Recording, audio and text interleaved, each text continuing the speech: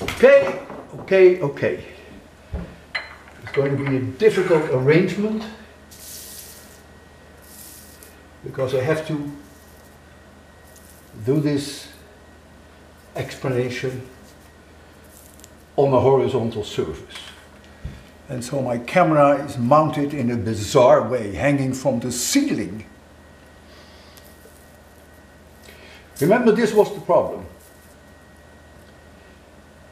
I have a disk, a solid disk, let's say, but that's not important, radius 7r.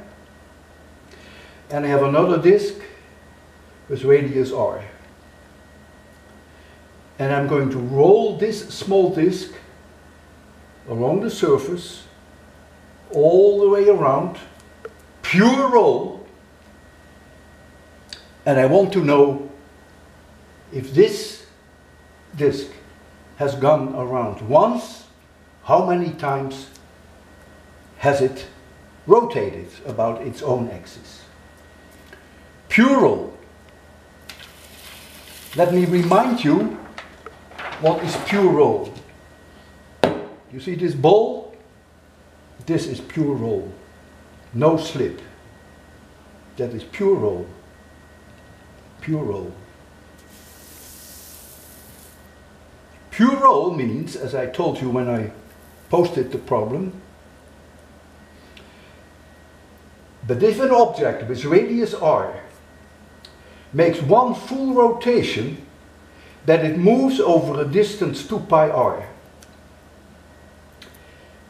An object only moves over a distance 2 pi r if the center of mass moves over that distance. So from here to here is 2 pi r, which of course on a horizontal surface that is also from here to here. But what counts whether it is in pure roll is that the center of mass moves over a distance 2 pi r.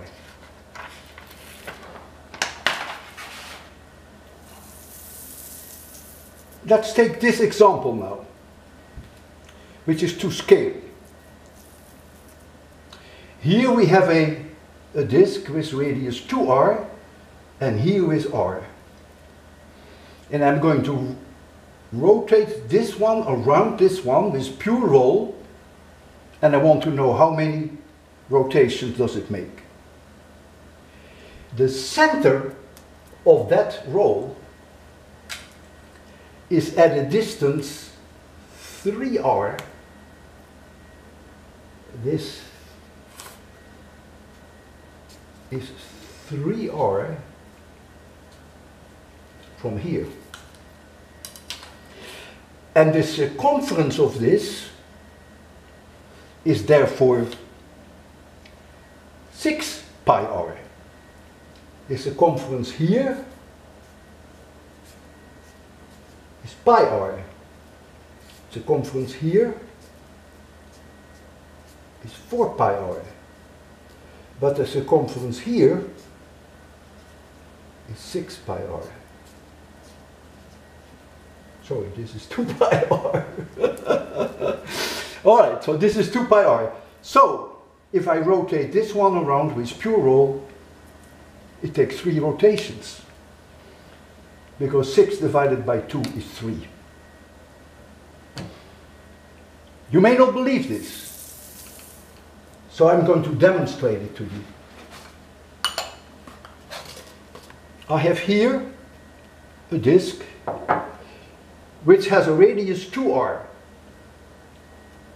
This little disk has a radius r, and you see it fits twice.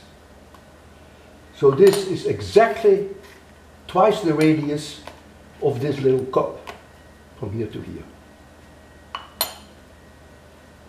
I'm going to weigh this down with a piece of beautiful lead oxide which I found in Australia in the 70s, with a piece of rhodonite here, because I don't want this to start moving. So here is the piece with 1r, and here is the piece with 2r. The piece with 1r and the piece with 2R. I hope you can see this line, which is on the 2R disc and on the 1R disc. Okay, now I'm going to rotate it Q-roll. I have to be careful, because if I'm too rough, it will start to slip also. And if it slips, that's no longer Q-roll. Notice that it has now made one full rotation. You see this line is parallel to this one.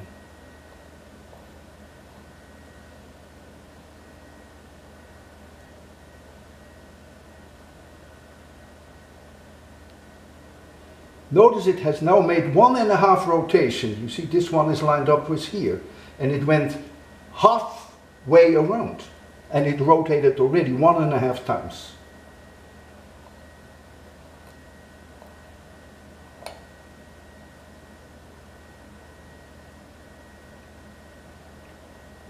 Now it has rotated twice.